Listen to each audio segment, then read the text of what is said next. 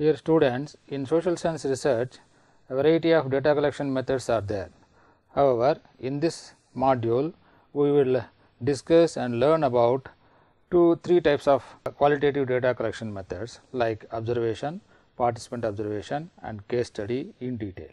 The themes to be covered here are meaning and importance of observation, participant observation and case study methods of data collection, characteristics of observation and case study methods, steps in organization of field observation and case study method, advantages and disadvantages or drawbacks of these three methods of data collection. First, we will discuss about meaning and the importance of observation. Observation as a method of data collection includes both seeing and hearing. It is accompanied by perceiving as well. Scientific observation has to be systematic, planned and categorical in providing description, in establishing relationship among the events, in locating the causes behind them and thus in testing of the hypothesis. According to Oxford Concise Dictionary, observation means accurate watching and noting the phenomenon by which they occur in the nature with regard to the cause and the effect of mutual relations. It can also said to be a systematic viewing of a specific phenomenon in its proper setting, a systematic viewing of a specific phenomenon in its proper setting for the specific purpose of gathering data for a particular study. The basic features or characteristics of observation are firstly eye observation. Observation mainly involves the use of eyes and thereby researchers who use this method only trust if they observe the phenomena with their own eyes. Secondly, physical and mental activity. Besides eyes, sense organs of the researchers also play a crucial role. During the observation, the researcher has to use his sense organs not only for seeing and hearing things, but also has to keep in mind the whole set of observations during that time for an in-depth analysis of the things observed. Thirdly, the observation should be selective and purposeful.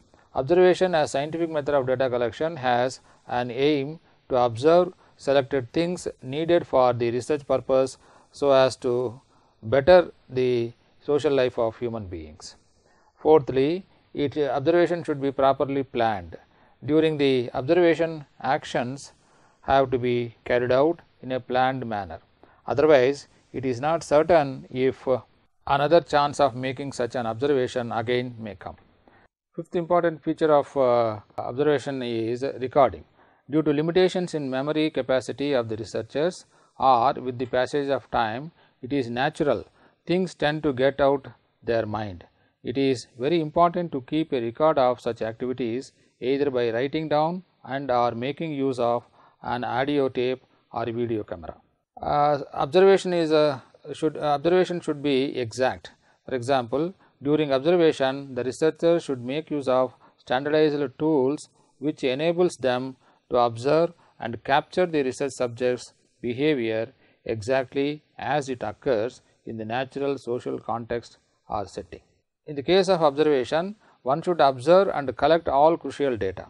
In the observation method, researchers would observe all those activities related to the topic under study. However, the researcher only collects the data relevant to the research, including the cause and effect of relationships. Now, having learned about the features and characteristics of observation, the observation method broadly of two types. One is participant observation. When a researcher is participating as a member of the group in which he wants to study, with or without knowing to the members of the group that is being observed. Suppose if the researcher wants to know the lifestyle of hostel students, the researcher enrolls himself as a member of a hostel and observes their lifestyles, a method which is known as participant observation. In the case of non-participant observation, the researcher does not get involved or does not become a member of the group that is going to be studied, but remains a passive observer watching and listening to the activities and drawing conclusions based on them. For example, if the researcher wants to study the functions performed by nurses or workers in an establishment, as an observer, he or she could watch follow and record the activities as they are performed, mostly without knowing to them. Now, we will discuss a few words about organization of field observations. In social science research, observation as a method of data collection is used differently by different researchers based on their training and experience in different social sciences and the type of subjects, that is respondents, to be observed. Most researchers try to observe behavior of people in the field setting, for which the following steps may be followed so as to carry out the observation in an effective and useful manner.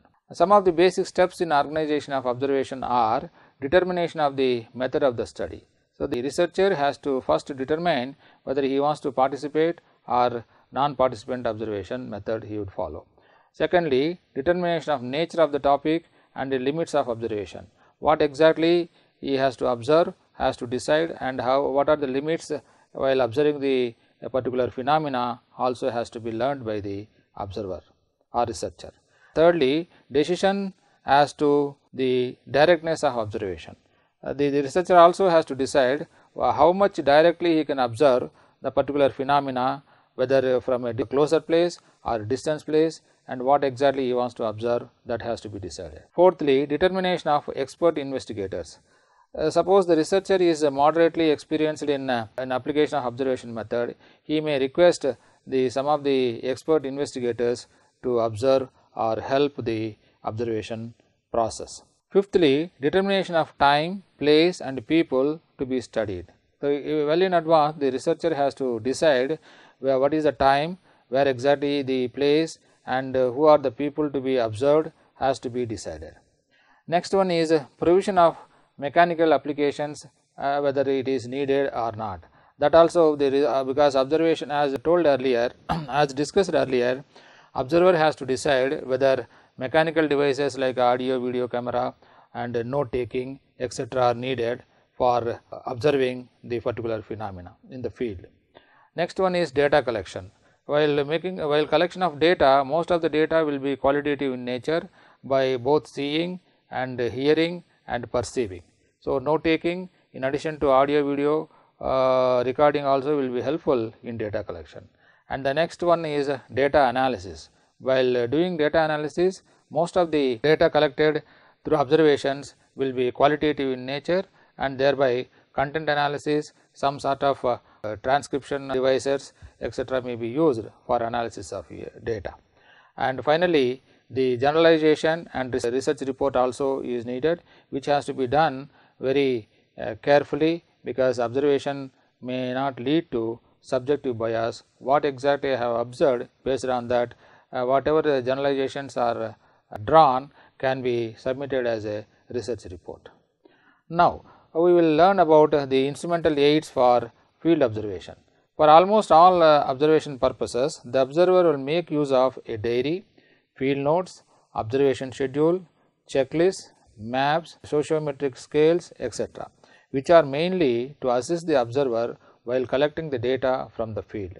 Likewise, for some research topics, the observer will also make use of a variety of mechanical as well as electronic devices such as cameras like photo camera, movie camera, mobile camera, video camera etc., tape recorders, audio and video recorders, light meters and audio meter, stopwatch etc. Coming to the advantages side of observation method, it is very simple. The researcher can directly observe and it is realistic in nature. Useful both for formulation and testing of hypothesis.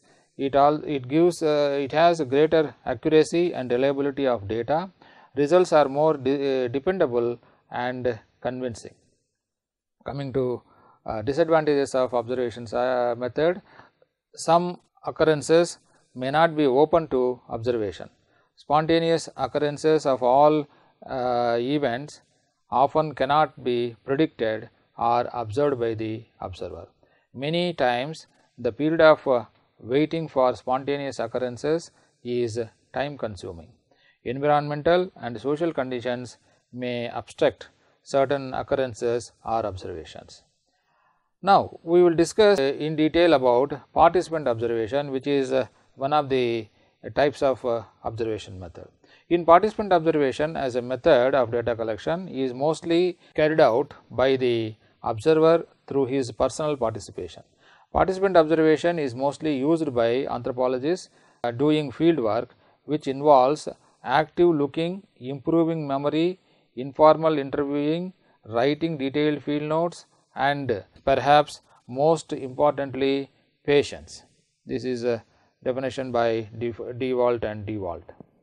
It is the process of enabling researchers to learn about the activities of the people under study in the natural setting through observing and participating in these activities. In the words of Chenol et al., participant observation is the process of learning through exposure to or involvement in the day-to-day or routine activities of participants in the researcher setting. In this method, the researcher enrolls himself or herself as a part of the group of study, and he or she is known as participant observer. He or she freely mixes with the social activities of the group, their normal workings, functions and festivals, but the purpose of critical study is to learn the group's folklores and mores, customs and traditions, etc. The major aim of this type of observation is to get a spontaneous picture of the life and persons. Observation has a tendency to supply naturalness and completeness of behavior and allows sufficient time to observe it. The persons who are observed should not be aware of the researcher's purpose, then only their behavior will be natural. The concealment of the research objective and his researcher's identity is justified on the ground that it makes it possible to study certain aspects of the group's culture which are not revealed to outsiders. For example, participant observation is mostly used in anthropological studies, cultural studies and ethnographic studies. The major focus in these studies is to understand the customs, traditions, folklores, medicinal or therapeutic practices and cultural behavior of the specialized groups like tribes, aboriginals and marginalized sections of the society.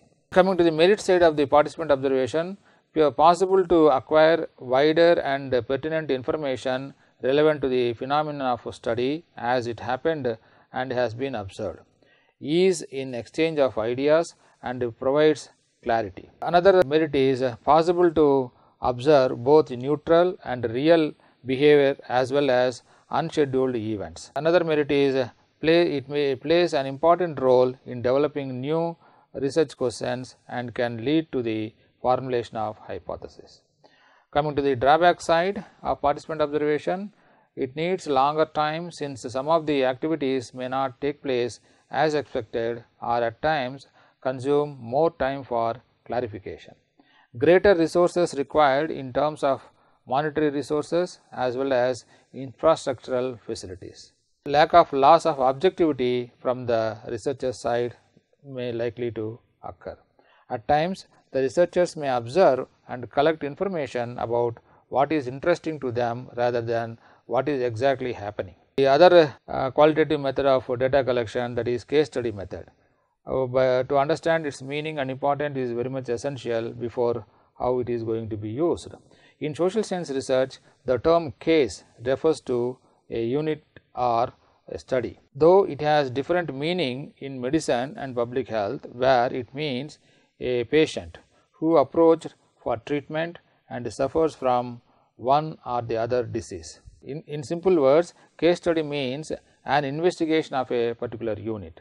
In population studies, it is used in studying the risk behavior of hostel students, leisure time activities of the elderly persons, the nutrition and dietary practices of pregnant and lactating mothers, etc. Some of the definitions of case studies are provided here. According to Gooday and Hatt, case study is a way of organizing social data so as to present the unitary character of the social object being studied. According to Paul Young, case study is a comprehensive study of social unit. be that unit a person, a group, a social institution, a district or a community. Consolidating these definitions, one can say that case study is a form of qualitative method of data collection and analysis, wherein careful and complete observation of an individual or situation or an institution is done, and where also efforts will be made to study each and every aspect of the concerned unit in minute detail so as to draw inferences and generalizations. The major purpose of the case study is to understand the life cycle of the unit under study, or the interaction between factors that explain the present status or its development over a period of time. For example, case study method is used in a variety of ways and settings like social anthropological studies of rural and urban tribal communities, for studying juvenile delinquency, in the case of lifestyle of working women, for studying the slum dwellers, while studying refugees and MSM, even for studying elderly living conditions, and also living arrangements and abuse of the elderly. Now, coming to the characteristics of the case study method, number 1, the single unit analysis. With the case study method, mostly single units such as a person, family, institution or community will be studied for the research purpose. At times, a few such units also will be studied for a holistic understanding. Secondly, it is intensive study. The case study method intends to study the single unit intensively by covering past history of the unit and its relationship with others, and it tries to connect them to the present status of the unit. Thirdly, qualitative analysis. As most of the data collected from the case study method is qualitative in nature, such as historical aspects, social behavior, groups network, etc., the analysis of data also will be qualitative, such as content analysis, interlinking the various aspects to the phenomenon under study by the researcher. The next characteristics of a case study is interrelationships can be studied. Through the case study method, one can study the various factors that are likely to affect a particular phenomenon and also their interrelationship with other factors individually and or collectively. Another characteristics of case study is behavioral pattern can be studied. Through case study method, the researcher can study the behavioral pattern of the unit under study over a period of time, as well as the reasons for such change of behavior, if any. Characteristics of case study method is it helps to generalize social science. The case study method also would be helpful to test the hypothesis and thereby draw generalizations, which in turn will be useful in building knowledge in the social sciences. By and large, through the case study method, one can study peculiarities of the cases under study, their unique features and wealth of information with many details that are not possible to study by statistical methods. It can be said that it aims at studying everything about something rather than something about everything, as in the case of the statistical method. Some of the major steps to be followed in case study method are: number 1, identifying the specific problem. The researcher at first has to identify the cases to be studied for the research purpose, in addition to determining various issues related to it.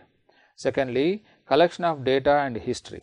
After identifying the cases to be studied, the researcher has to collect the relevant data, preferably on a historical basis, and examine the same with care. Thirdly, analysis of the data related to the problem. At this stage, the researcher has to understand the different aspects of the problem and link these to the phenomenon under study in a logical manner. While analyzing, the researchers also can evaluate and arrive at certain conclusions related to the phenomenon under study. Fourthly, under case study, the remedial measures also can be suggested. After the analysis of the problem and finding out certain conclusions related to the phenomena under study, the researcher has to suggest suitable remedial remedies or treatment to solve the problem or overcome the problem under investigation. Once suggested the remedial measures, follow-up program also need to be undertaken. Once remedial measures are applied and the solutions are found, the researcher has to have a follow-up to determine the effectiveness of the remedial measures or treatment. Coming to the advantages of case study method, it is intensive in nature, it is flexible, data from natural setting can be collected through case studies, the case study method is less expensive, it is useful to generate and test hypotheses, it helps in understanding real and enlightened records of personal experiences. It is also exhaustive study of social units, it is useful to generalize knowledge, and it is also useful in enhancing the ability and skills of the researcher, and finally it is useful in diagnose and solve practical problems. Case studies have some disadvantages too. It develops overconfidence that everything has been studied. False generalizations also likely because of typical cases.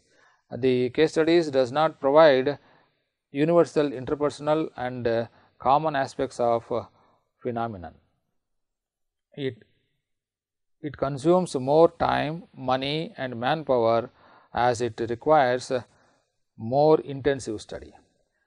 Sometimes it may be done unscientifically and unsystematically. It is difficult to apply to all topics and or settings. It is also difficult to compare the cases under a study, since the results are obtained to one case may not be obtained in the other. The basic principle of objectivity is likely to be lost in this method, as the researcher will come close to the unit of study. In sum, in this module, a detailed discussion is made to understand the essentials of qualitative data collection methods such as observation, participant observation and case study. Also, you have learnt about the characteristics and steps in organizing the field observation and case study methods. Besides, their advantages and disadvantages or drawbacks of these methods of data collection. Hope with this knowledge you may be able to adopt one or the other methods of data collection for an effective research study in population studies. Thank you.